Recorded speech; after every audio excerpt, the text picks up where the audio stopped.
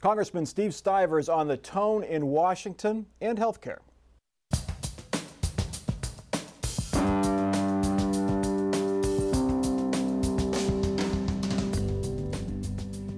Month after month, year after year, the political rhetoric around the country has continued to get hotter. This week, it boiled over when a man, apparently fueled by his deep opposition to President Trump, opened fire on a Republican congressman practicing for a baseball game.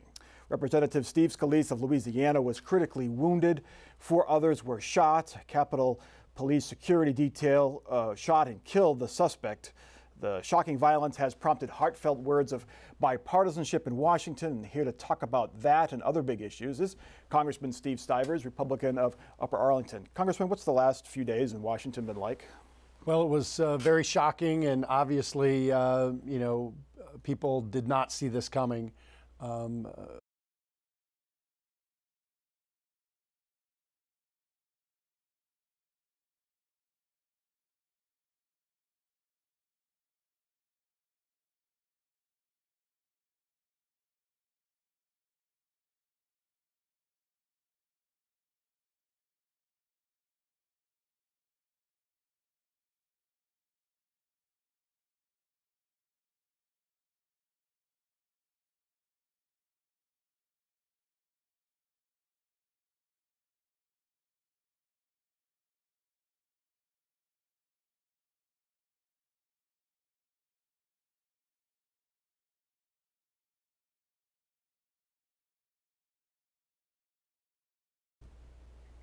Congressman Steve Stivers on the tone in Washington and healthcare.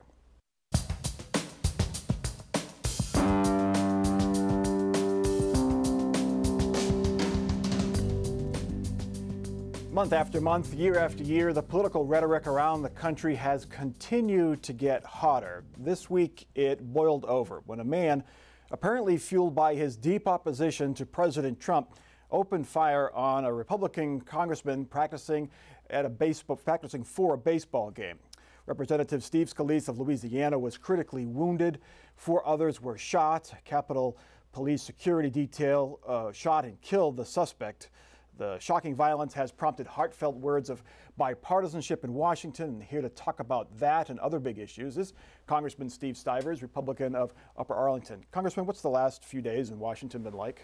Well, it was very shocking, and obviously, people did not see this coming. I do believe that the tone of the rhetoric has driven people to the extremes and gotten them more excited and incited. And I think we need to turn the volume down on the rhetoric. And it's okay to debate issues. It's okay to disagree, but we need to not vilify each other, and we need to make sure that we all understand that we share humanity together, and that everybody comes with a perspective, but no other political group is evil. They just might be wrong, but they're not evil.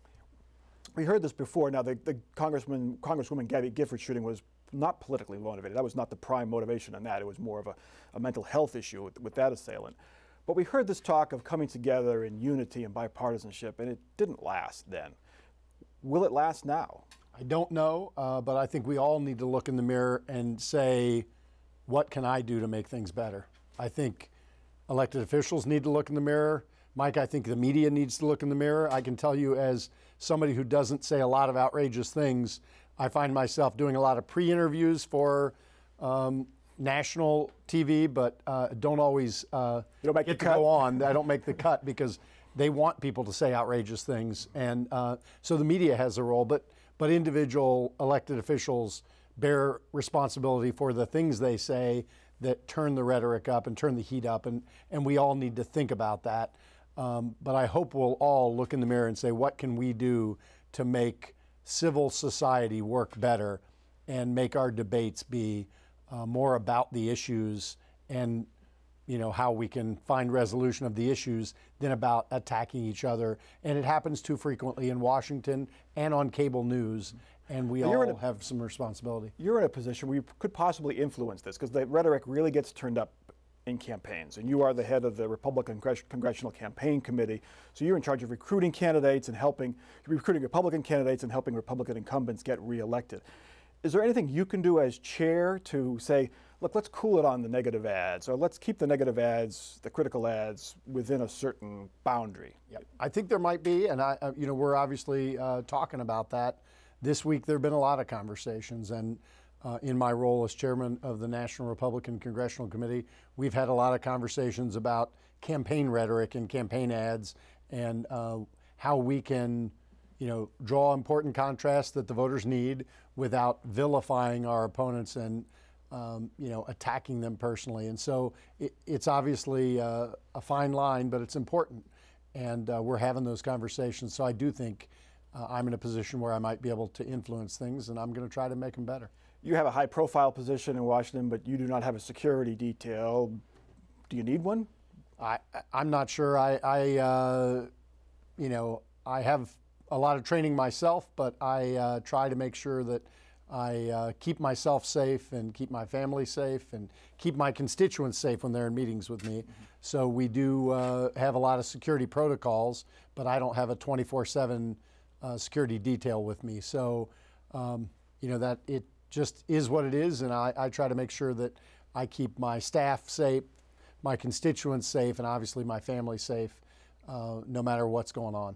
The weapon used in this case apparently, reportedly, was a rifle, high-powered rifle, military style, but not a classic assault rifle. Same gun apparently used in the shooting of those 5 Dallas police officers. Should that gun be accessible to folks who have mental health problems, which this man may have had? Well, this man bought the weapons. He also had a 9mm pistol. Mm-hmm. He bought his weapons legally. At least I've seen those media reports. He may have had a mental health problem, but it was not a diagnosed mental health problem. So, and I do believe that this gentleman had a mental health problem, because people that don't have mental health problems don't go around shooting people they don't know. He seemed suicidal, getting his affairs in order before he left. Certainly, he was doing things that make you think he had mental health and suicidal tendency issues. So, the investigation continues, but I think the thing where we can make a difference is really around mental health. If you look at these shootings, wherever they are, the common component is really a mental health issue. And we have a mental health crisis in this country that's going untreated or undertreated, and it's something that we have to address. And I think that's a great segue to some things we need to do in unfinished business in healthcare reform. And I hope we all think about that as we're going through healthcare reform, Mike. We'll get to healthcare in a moment. President Trump, of course, he now admits that he is under investigation, according to his Twitter feed on Friday morning.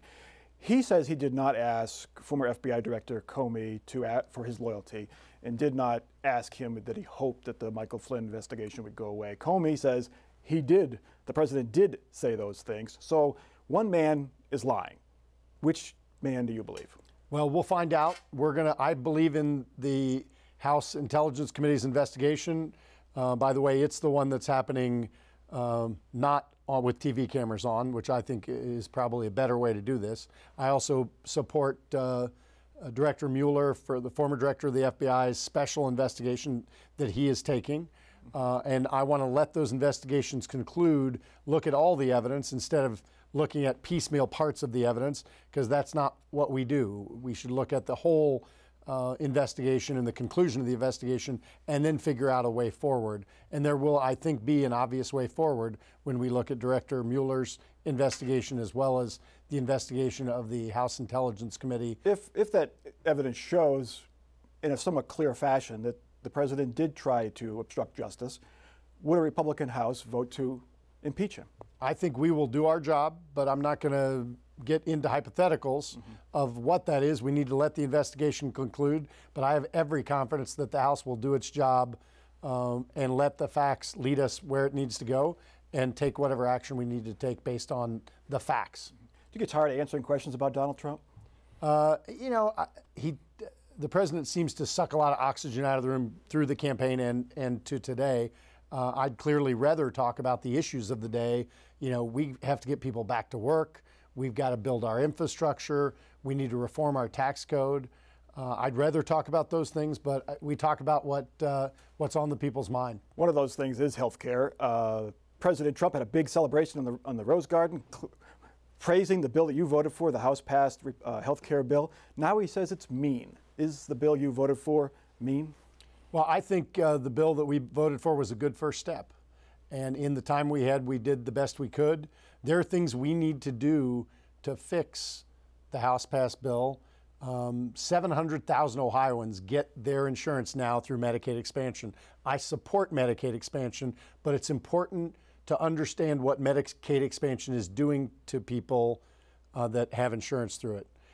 They are limited to getting a job at 130% of poverty. It's like a big wet blanket over top of their economic opportunity. We need to build a path out of Medicaid expansion for these people, and it's pretty easy to do. It's like what we did for people with disabilities that I sponsored when I was a state senator. It's called Medicaid buy-in.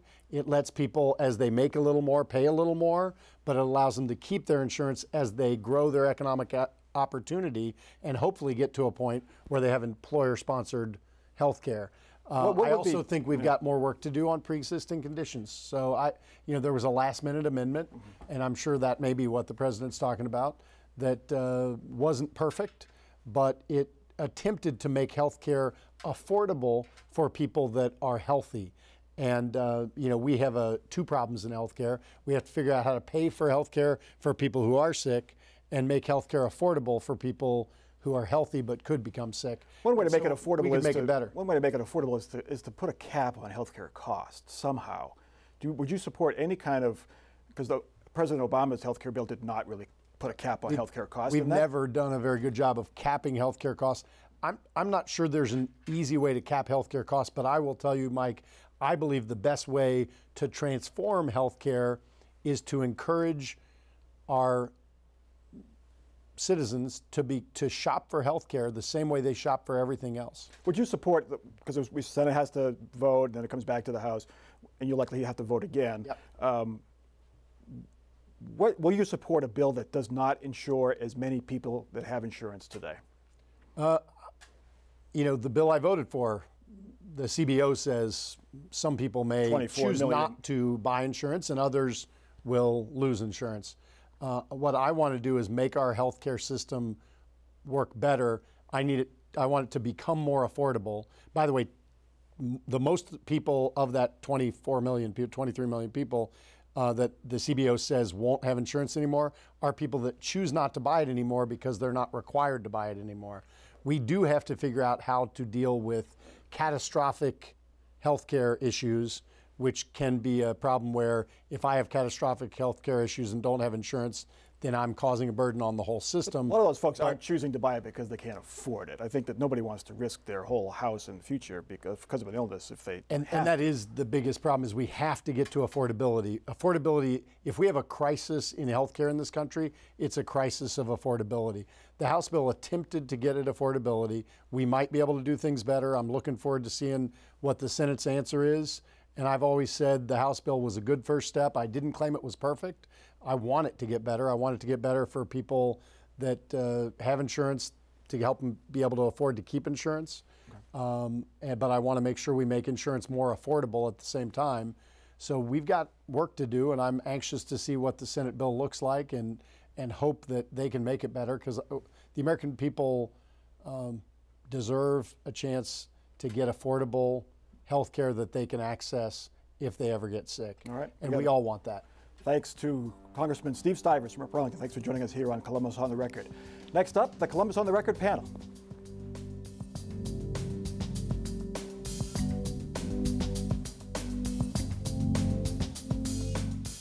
Joining us on Columbus on the Record this week, Julie Carr-Smythe, State House correspondent for the Associated Press.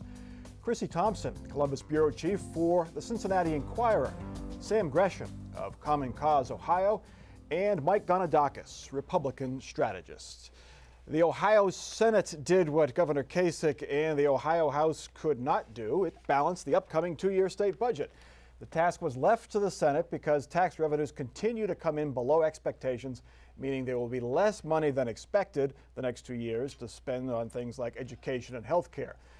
The Senate plan does not cut or raise taxes, but it cuts spending 3 to 4% across the board. It cuts Medicaid spending, but it adds money for the fight against the opioid epidemic. Chrissy Thompson, you know, the unemployment rate in the state is under 5%. We see construction going on everywhere. There are cranes popping up all over, at least central Ohio. People think the economy is recovering. Why can't the state pay its bills? Well, there's two reasons. I mean, just most basically, our state recovery is slow and continues to be slower than anyone thought it would be. We have growth in our state, but it's slow, and this has been an issue for years. Ohio, because of its population issues, its age issues, its makeup, historical reliance on manufacturing, we've been a slow-growing economy and have continued to be. More specifically, it looks like we've gotten some new numbers, and it looks like our wages have been growing slowly, but below the national average. But the national average of wages actually has fallen. And we just got new numbers on that recently. And so it looks like that's only happened, I think, 8 quarters since they've been keeping track. And so that kind of has thrown off a lot of the forecasts, including in Ohio. So, Julie, who will feel the brunt of, will the average Ohioan feel the effects of a 3 to 4% budget cut across the board among state agencies? Well, certainly they will in terms of how this tax hole has to be filled, because even though we are seeing that they have managed to balance the budget, they've done so in some ways with a few little tricks, things like pulling a little bit of money out of the rainy day fund, or moving certain things out of what we call the GRF, the General Revenue Fund, and funding them with federal money, that kind of thing. So, you know, the schools, they've tried to protect at least some of the school districts. I think 535 of the school districts have been maintained, but some of them are going to see reductions, and it's just various things that it's difficult for people to, you know, quantify right now. Is this a responsible budget? 100% fiscally responsible, because we closed a $1 billion hole. It's fact, black and white, but yet we still kept those core services for the vulnerable. For Medicaid, we're $176 million the Senate's proposing for the drug problem we have in our country. As Julie said, 535 of the 615 school districts are going to see same or increase in school funding from 2017. So at the end of the day, your question was, will the average Ohioan feel any pain? No, they won't. 3 to 4% cut in bureaucracy is easy. But the $200 million cut to Medicaid, $75 million to hospitals, they're not too happy about this. Well, you know, we'll see how that actually impacts people, but if we can save it through efficiencies and make up through it through doing things better, I think we'll be okay. I don't think we're going to see any changes or any problems whatsoever. I totally disagree. Of course. I think the budget is going to cause a whole lot of problems, particularly for schools and transportation. Now, you ask yourself, how did we get this hole? For the last, since 2000, we've given away $8 billion in tax cuts to people.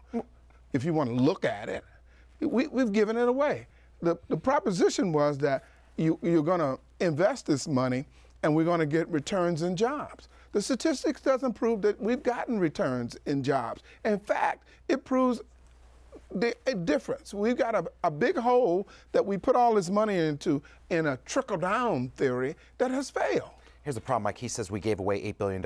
We gave it back to the people who went to work and made it. So the $8 billion tax cut, or whatever the number is, it's your money. It's your paycheck. It's your paycheck. It's our money. The government, it's not the government's money. It's my money. It's your money, Sam. Whether you want it or not, it's still your money. Aren't we all in this thing together? 100% we are. Well, let's get to that tax cut. The budget process would be easier if lawmakers would do one simple thing, and that's eliminate a small business tax deduction that is costing the state about $1 billion a year. This tax cut passed in 2013, was renewed in 2015. It's kind of complicated, but it basically allows the owners of small businesses to pay zero income taxes on the first $250,000 of business income. It's a decent-sized deduction, like $1,000 to $15,000 or so, but that's not enough for an accountant to hire an assistant. So many Democrats and even some conservatives say it is time to scrap it. Julie Carr-Smythe, the reporting on this is that this tax cut, this deduction, has not created jobs as promised. Why aren't Republican lawmakers looking to scrap the tax cut? Well, I mean, the basic premise of the cut is that it is supporting the attractiveness of the state to business interests and that kind of thing. You know, what some of the reporting has found, however, is I know that the Dispatch had an investigation that saw about half of state lawmakers themselves benefit from this particular tax break. We don't know that they took it, but they would be eligible based on the type of businesses that they have listed on their financial disclosure. So that does not mean necessarily, in all fairness, that it's self-interest as much as it's the way in which we all know the people around us are like us, and the people who we've elected are around a lot of other people who are in this same kind of business configuration. Mike, this was sold as a tax cut that would create jobs. It really hasn't. Should we keep it? I think it has, and here's why, Mike. We have a consumer-oriented economy. Just look at Polaris and IKEA now and all this booming consumerism, Easton and shopping centers all across the country. When you have more money, you spend more money on your family, at restaurants, at buying. That's not how it was sold. It was sold that small businesses could take this deduction and hire more people for their business. And they're not doing Well, whether that happened or not, here's the bottom line. Our economy is based on people going out to the mall, going shopping, going out to eat, spending their dollars, whether it be on Amazon or what have you. And that's happening because they have more money in their pocket today. The facts are, since 2012, 2013, employment has been down in comparison to those years by 29%. So that says that we're not producing the jobs. Now, if you want to know, the Office of Management and Budget said the other tax breaks we approved by the General Assembly will cost us $11 million. So we're putting money into this rat hole with this trickle-down theory that we're going to magically something's going to happen. You know, that's called insanity. You're doing something and you repeat it expecting something to happen. Chrissy, Kansas went farther down this road than Ohio has, and now they're pulling back because they have a deeper financial hold than Ohio has. Is there any talk at the State House of doing what Kansas did and repealing some of these things, or at least not renewing this deduction? So I suppose you might be talking about this time next week, because we're still waiting for a final number from the state, which we'll get late next week, that says really how much money you're going to have for the budget. They've been using projections, and they'll do one more update. It is possible, if there's some drastic adjustment, that maybe that might go on the table, but I think it's important that this is just a difference in philosophy, and because we don't have Kansas did a lot of things differently than what we did in Ohio. For one, they counted on creating a certain number of jobs that Ohio didn't fit that into their forecast for the economy, and so we are still able to adjust the budget with just a couple percentage points. And so anyway, I really don't see there being some huge gap that they have to cover. So Ohio didn't overpromise like Kansas perhaps did. No, and they still, the leaders generally still believe that this tax cut was the right move, and they can, the bottom line is they can balance the budget without giving the money back. And so since Republicans are in charge, that's what they're going to do.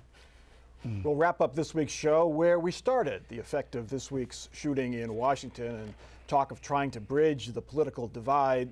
Mike Onadakis, you're probably of the people at this table the most partisan, a self-described homer for Republicans, you say. You certainly have never, ever advocated violence. It's always been very civil. But you're pointed in your criticism in your Twitter feed. Did the shooting give you pause before you sent out a tweet this week about, political stuff? No, because I think there's a level of discourse that you can be professional, and I can disagree with Sam on any given basis or issue and still have respect for him and be kind to him and treat him as a human being. But at the end of the day, what happened with the tragedy that happened, it was an act of political violence. We have a climate of hate that's being perpetrated by the Democrats. Hillary Clinton creates this resist. Republicans have not done the same thing. Okay. Some Republicans have done the same thing, not elected leaders, but advocates for Republicans when Obama was off. Okay. It's a two-way street, correct? It is. We are in the here and now. Okay, Hillary creates the resist pact. Kathy Gifford holds up a bloody head of the President of the United States. We have a play in New York City where they glamorize killing the president. When is this going to stop? They had that same play with Barack Obama as the character, and they had pictures of him with a noose. Doesn't this go both ways, Mike? That's what I'm asking. It does. In past 48, 72 hours, it doesn't, but But again, being in the here and now, we have to address what's in front of us, okay? Yeah, but that's we can't not unwind true. the clock. That's not true. And not that it justifies it, we can't unwind the These clock. tribes, called the Democrats and Republicans, are at war with each other. And they're at war with each other with a model which is a zero-sum game. We control the House, we control the Senate, we control the White House, and we do whatever the heck we want. And that's been the model that we want, that democracy has diminished. We don't have compromise. We don't have friends. I have to eviscerate a Democrat. I can't be seen with a Republican. You know, this is hard line. This is like gangs, if you understand gangs, and I understand gangs. And this happened during at least the first 2 years of the Obama administration. Right. They got the power and they didn't want to compromise. Right, and that's how they play. Well, and it used to be in politics, you know, the election season would pass and there would be this period of calm upon which everybody went back to their work and they discussed policy, and it just doesn't happen anymore. It is literally the very next day that the consultants and the what's the next political calculation for that politician starts. And I know that Representative Stivers mentioned, you know, the media plays into this as well, and it made me think. I mean, I'm a reporter who oftentimes, I'm not a gotcha reporter. I'm a reporter who, if somebody makes a misstatement, very often I call them back and say, I don't think that's what you meant to say. I mean, I don't think all journalists are that way, and that's another part of the hyperbole that's going on. I think the body slam crystallized this whole problem. The congressional candidate who... Right, how he reacted, and the visceralness is just under the surface. And at any moment, it will bubble up and something will go wrong. It happened this week. Let's get to our off-the-record parting shots, and Mike Ledakis, we'll start with you. Ohio has spent hundreds of millions, if not billions of dollars over the past 30 years on anti-tobacco smoking cessation programs. The Dispatch just recently reported that we are 43rd out of 50 in smoking-related wellness. So we've spent all this money, no results. That's a lesson to be learned, is you can throw all the money you want at the drug problem, opioids, Oxycontin, what have you, and it doesn't mean it's going to solve the problem. Sam. I think the discourse that we are enjoying now in the Congress will not go away. In fact, it will intensify as we get close to the 2018 and the 2020 election. The 2020 election is going to be the election of all time because Trump is running for re-election. I don't think it's going to dissipate. I think it's going to get worse. Chrissy. I don't necessarily disagree with Sam. I think we have a very short window where all of these political leaders who've been saying, hey, there's a lot of unity. We have a lot of headlines right now saying that there's unity, a lot of photo ops, but I think the American people, I know at least, I'm waiting to see some actual evidence of this, and they have a very short window to actually work together and do something that proves that they really are doing that. And Julie. Governor Kasich, on a policy matter, has signed on to a letter with some other governors that says we shouldn't the House passed a health care bill, but that we should work on fixing Obamacare. And he's in a bipartisan group, speaking of that, to try to do something with that, and that'll be an interesting one to watch. That would be put your money where your mouth is if both parties could sit down and have a bipartisan agreement on health care to say we're willing to work together, but we'll see. That is Columbus on the Record for this week. Check us out online, Facebook, Twitter, and you can see every episode if you miss us at our website, WOSU.org. For our crew and for our panel, I'm Mike Thompson. Have a good week.